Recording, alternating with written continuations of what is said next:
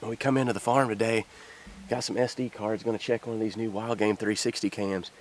And I have found over this year, I started doing this year, but I really like placing these cameras. This is a little water hole right here that we got right in the middle of the timber.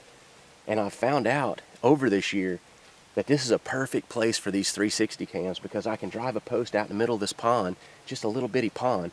I can put that 360 cam, and whether it's the summertime when they're coming in to drink a lot when it's hot, or just like it is now right in the middle of the rut, these bucks are chasing, they're coming into these water sources every once in a while getting a drink.